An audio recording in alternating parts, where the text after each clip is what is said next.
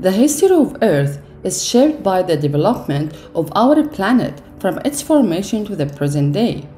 Earth formed around 4.5 billion years ago, approximately one-third the age of the universe, by accretion from the solar nebula.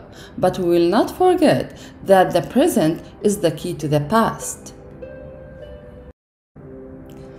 The geological history of Earth follows the major events in Earth's past based on the geological time scale, which will remind us by James Hutton and Charles Lyell theory about uniformitarianism, which is essential to understand Earth's history.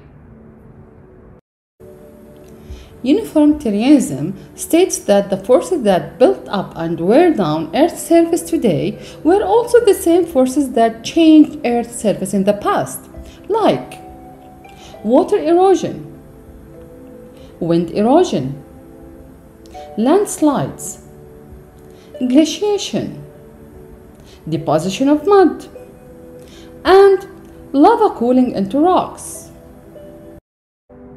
To summarize it, Hutton and Lyell concluded that Earth is extremely old and that the processes that changed the Earth in the past are the same processes that operate in the present.